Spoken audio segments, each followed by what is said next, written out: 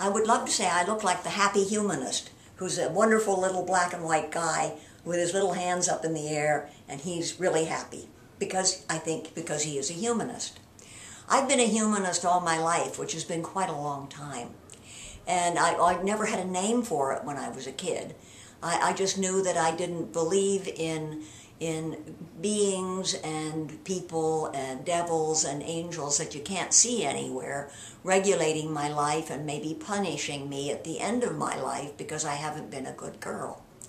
And I felt sort of ashamed of it for a long time because everybody went to church and dressed up for it and really seemed to believe very devoutly in supernatural beings such as God and the angels. And Jesus actually lived, so he was not supernatural. I do believe in him, but he may have been a humanist too. He was liberal enough to do that.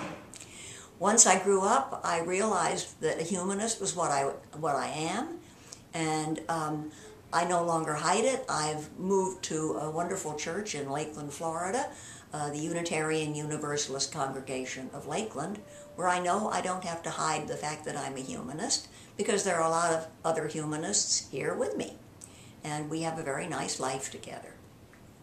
Thank you.